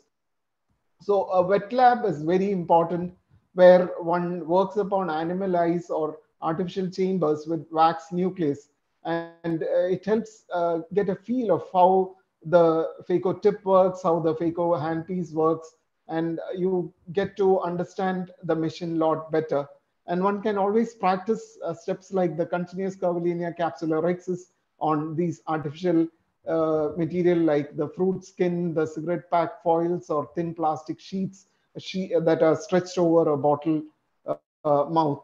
And also repeated mental workup of what one has to do prior to the surgery day is very important. How you're going to go about doing the tunnel, the rhexis, the hydrodissection, and finally phacomulsification of the nucleus. So understanding the machine, everything from the tubings, the pliability, the pump, whether it's a peristaltic or venturi, how it works, the handpiece, how it functions. If the audio feedback is very important, one has to listen to how the different phases of the pedal in the pitch motion works. So that gives you an idea whether it's an irrigation aspiration or whether it's gone into the phaco mode. So that is very important. And also if it's a yaw that is available on your foot pedal, that has to be used to understand how it works. And also fluidics is something that has to be understood, where the inflow often, which is gravity fed, and the outflow, which is caused by the suction as well as leak through the ports and the tunnel, should be neither too small nor too big in size, because one can get a phaco burn. If it's too large, the leakage will be too much. You will have a shallowing of the anterior chamber. Whereas terminologies are taught to them, occlusion, what occlusion is, vacuum, how the aspiration flow rate is set and how it works, the rise time of vacuum upon occlusion, and what happens in occlusion break, a surge, and followability, chatter, all these terminologies one has to understand. The more numbers that a person is able to do, one learns more and more about the machine, the fluidics, and also when something goes wrong, like the blockage of the tubings, when the bottlite is not in the right level, a defective cassette with errors being shown repeatedly by the machine for no reason at all, how one has to go about correcting it and then carry on with your surgery. And even the eyes can differ, because a shallow anterior chamber, what one should be doing when you introduce the probe, the integrity of the bag can vary depending on the laxity of the sonules, as in pseudo exfoliation, and also capsular defects, as in trauma or posterior polar cataracts. One should know how to go about doing the surgery. So even in a hypermature or hard cataract, the longer you take, often the vitreous gets hydrated and the posterior capsule gets pushed forwards, often you ending up with a rent. And all this realization comes only when one does more and more numbers. This photo was actually taken in the last state conference of our Kerala, and the company had put up a wet lab there with a mannequin head and the wax nucleus, where one could really feel how the tip works, the handpiece works. The working distance is very important. One should have a microscope where you have adequate distance between the objective and the eye position, whereas in SICs probably you use the OM5 and such microscopes where the working distance is a lot less. Coordination of both the hands, how the feet work on the pedal, even the microscope adjustments with your left leg, all that can be understood. And also when you sit at the head end of the patient, how the probe is introduced and how the eye sort of tilts down. All this is experienced when one does your wet lab training. Always record your surgeries. The logbook is very important. Also introduce to them all the rules that have been to be followed in a theater, the OT lists, the registers like the IOL register, the surgery registers, the consumables also have to be entered, the batch number and things like that, so that any problem that comes in future, you have an infection, you should always be able to go back and try to study how things went wrong. a stepwise approach for a trainee is what I would always prefer. A trainee should first feel how the eye, the ball feels when you create the tunnel. And also a rhexis can be given initially so that a closed chamber, how easily one can do a rhexis. A scleral tunnel is something that I would always advise because of the sturdy nature of the tissue and less chance of endophthalmitis, even if a prolonged surgery or a vitreous loss is encountered. And the logbook helps in both the trainee and the trainer to assess the person's aptitude for surgery and how he grasps the different surgical steps. One can discuss each day once the surgery is over. And other major steps like, how the side ports are created, the tunnel size, good size rhexis where the nucleus can be rotated easily so that the trench and the rotating of the nucleus while doing one's trench is facilitated, and handling of the probe, how it is introduced through the tunnel, how the angle of attack should be, and the movement like a boat-like motion through the nucleus, deeper at the center and shallow at the periphery. This is a video that was taken back in 2002 while I was in Aravind, where two different kind of tunnel can be advised for a beginner. One is a limbal based tunnel where you create a groove at the limbus, and then you use your crescent blade to make a square shaped pocket in the stroma, and then you finally enter using the keratome. Those times I think we used to use a 3 or 3.2 millimeter keratome to make the final entry into the anterior chamber. So a square shaped tunnel is always advisable. You have to adequately go into the clear cornea before you enter the anterior chamber, unlike in SICS where you make an early entry into the anterior chamber. So a square shaped wound there you can see. And on those times, we used to use rigid IOLs for our trainees because foldable IOLs were just coming into the market. And we used to use a 5 or 5.5 millimeter rigid IOL for our surgeries. So that's the, that's the scleral tunnel being shown. It's a smaller sized scleral pocket that one has to create with the crescent blade, unlike in SICS. So it's much more easier to make a tunnel. For a trainee who is not trained in SICS, this part is actually a lot more easier.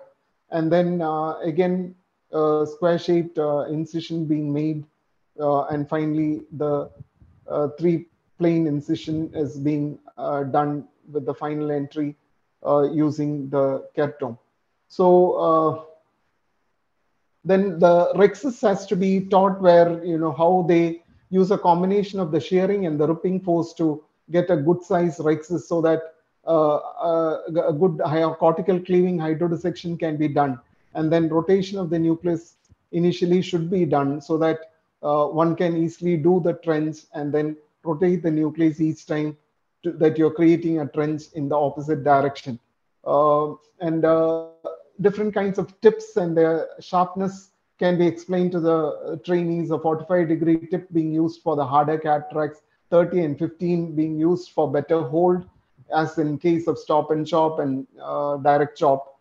So the cutting will reduce as the tip, the steepness reduces. Aspiration flow rate, how it works, and the vacuum building up, how fast it comes up depends on the settings of aspiration flow rate and the final vacuum setting that you have put up. The bottle height can be set initially at 80 centimeters from the eye level and can be increased later to 110 when you go into direct phaco.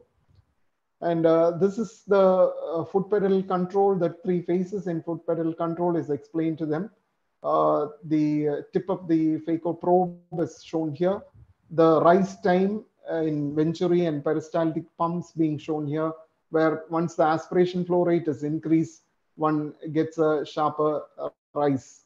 And the anterior anatomy of the eyeball is very important, how deep the anterior chamber is, how the thick the lens is in the center, so that the trench is made at the proper thickness. Almost 90% you have to go down in the middle at the center, and then that is something like 3 tip diameter at the center and 2 tip diameter at the periphery. So you make a boat-like movement as you make your trench.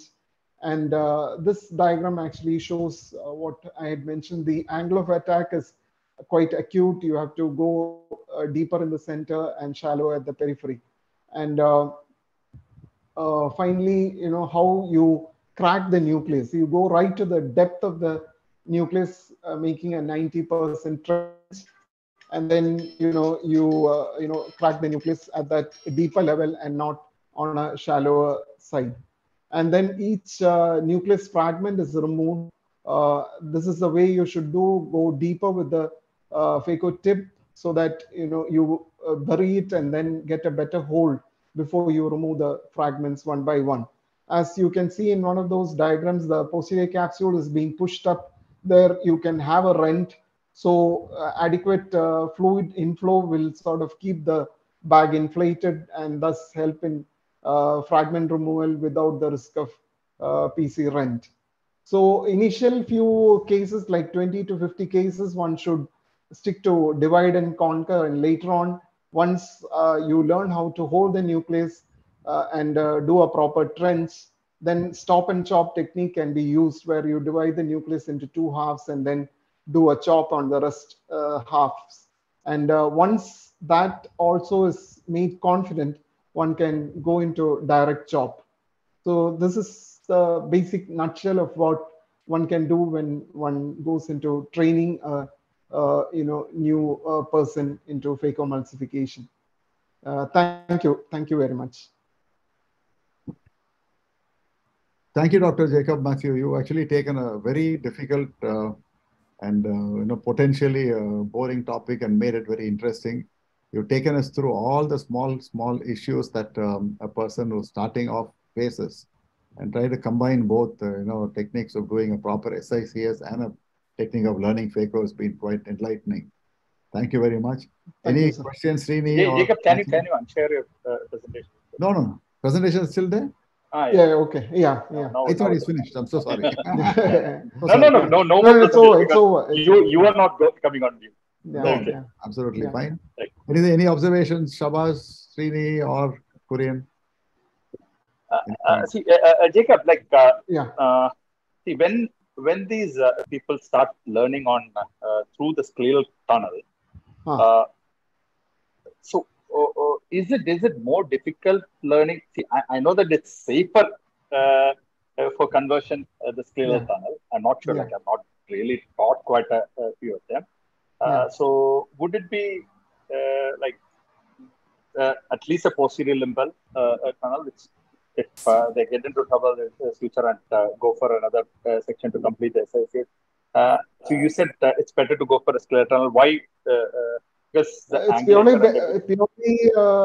looking into the risk factors, like developing an infection, and because usually a beginner, they might take a longer time to do their phacoemulsification. So the trench itself might take quite a long time, and they end up with a phaco burn. Why I mentioned that is there are a few centers where clear corneal incision is being adopted right from the beginning. So that is something I don't totally agree to. So either a limbal incision or a scleral tunnel, something like 1 or 2 millimeters behind the limbus. That is what, considering the rigidity of the sclera, its toughness and all that. That is why I suggest a scleral tunnel. Matthew, you have been a prolific teacher over the years. See, as I said earlier, like you go for these meetings. I attend a meeting every week. You find at least 1 or 2 fans of yours and each of these places. So what do you say on this?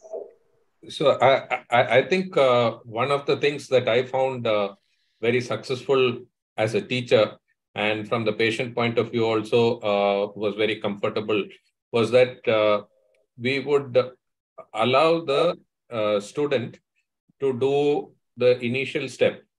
So tunnel only, and then the senior consultant would take over and complete the rest of the procedure. So the procedure is not unduly long. Over a period of time, the tunnel would be performed by the senior consultant, Rexus would be performed by the student, hydro would be performed by the student. So then by the end of a week, tunnel, Rexus, hydro is completed by the student, while the consultant takes over the rest of the case. The second case or the third case on that day would be exactly reverse, where the senior consultant would perform the tunnel, Rexus, hydro in reasonably short time, and then give a perfect tunnel, Rexus, hydro to the student, so that the student is then able to focus only on the aspect of nucleus management. So a pair of cases or 3 cases a day is what we were giving, with steps shared between the senior consultant as well as the student, so that one, the risk of complications is lower, patient is more comfortable. And during nucleus management, most students find it difficult because the tunnel is not perfect or the Rexus is not perfect, nucleus is not fully mobile because of a poor hydrodissection. So those risks were eliminated.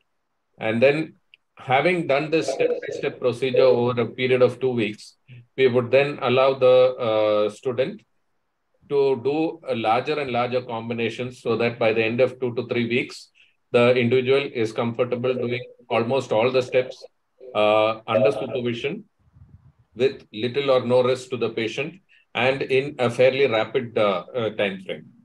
So typically 15 to 20 minutes at the end of 3 weeks is what we were able to achieve in most situations. I agree with that. Like scleral tunnel, I no longer recommend because that makes the surgery more difficult. So limbal is okay, and putting a suture is not an issue at all. So nowadays, like mostly you do ECC or you do phaco. SICS is slowly coming out. And really? Hey, why do you're very dangerous areas. You have a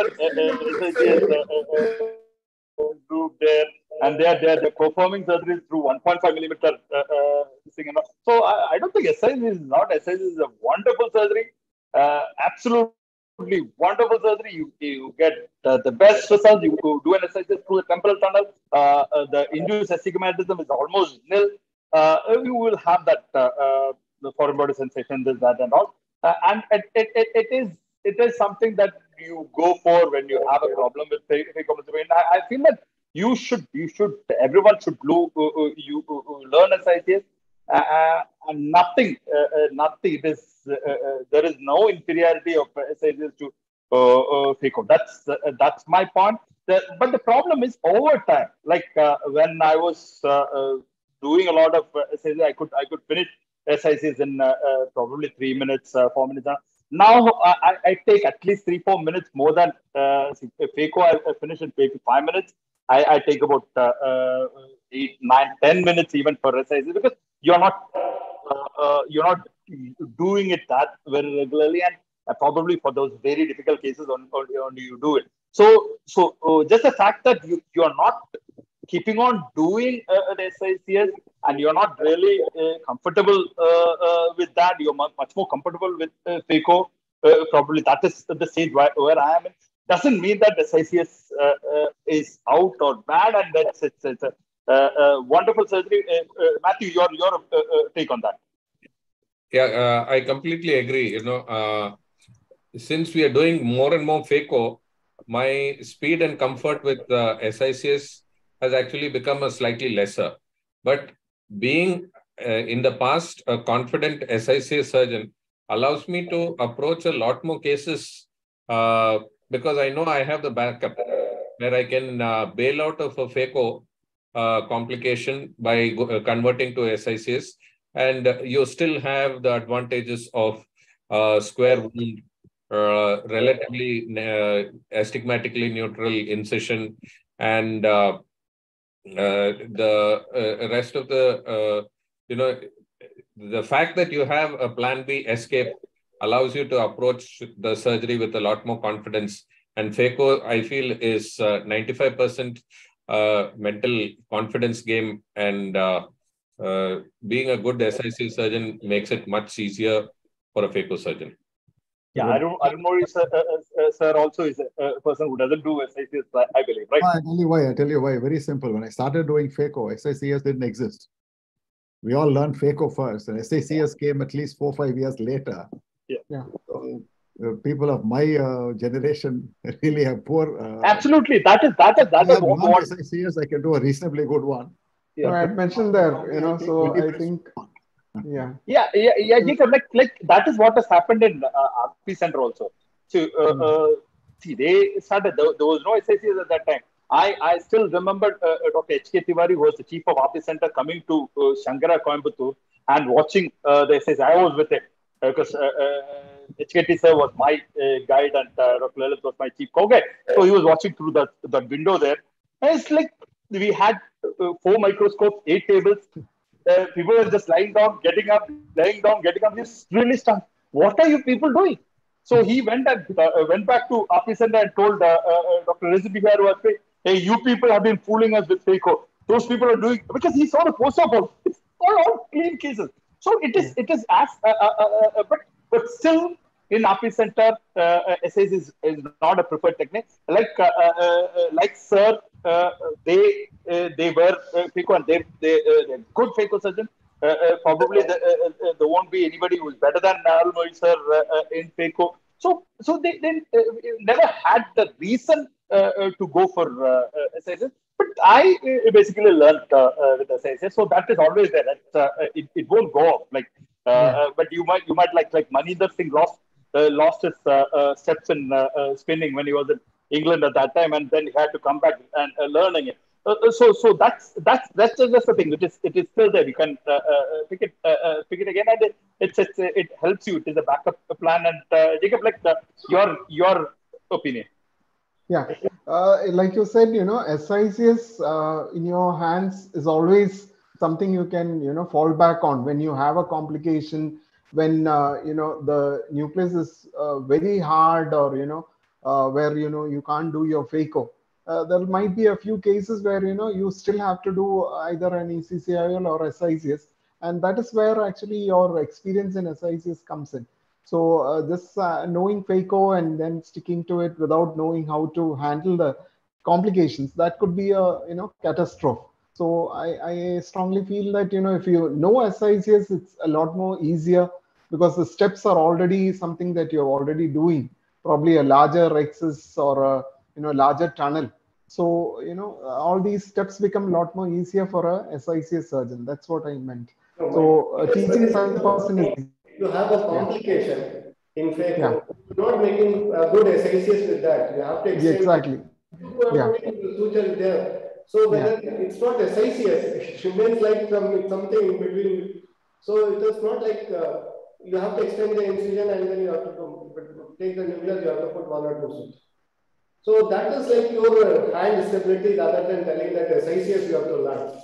No, it's not that you have to learn it, but then if you know SICS, it's a lot more easier. Yeah. That's what I meant. And one more take home, like I saw this real class surgeries by Dr.